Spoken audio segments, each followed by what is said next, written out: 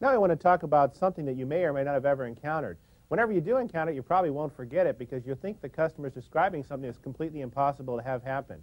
That's fat spew on leather. We have a product called Spew Remover to take care of this quite easily, but for the consumer that has it, they think this is really a difficult problem. If you look at the piece of leather here, this is what the leather actually looks like. This white milky haze that's on top of the leather is actually fats that have risen from the core of the leather and migrated to the surface. You can't just wipe these off like this.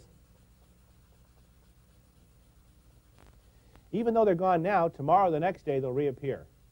What you have to do is actually remove these fats and also have a product to force them back down into the leather and make sure they don't come back up again. That's what the Spew Remover does.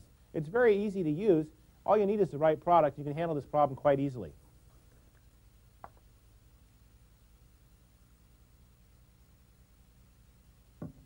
We're going to fairly generously just wipe this on the leather.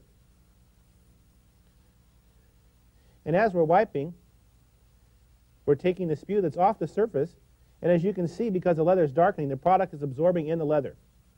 As it absorbs, it forces the rest of the fats down into the leather and prevents it from reappearing. Now, yesterday I treated this piece, and you can see this is part of the exact same piece of leather here.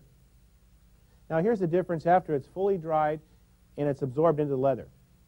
So you can restore this back to the original color and look. But for the customer that has this, I'm sure they don't understand what's happening. Sometimes people will call us and say they've cleaned their furniture 7 or 8 times and this milky film keeps on appearing in it. They think it's dust or something in their house. But it's actually something that's in the leather. This is a fairly rare problem, but when it does occur, we do have the products to handle it.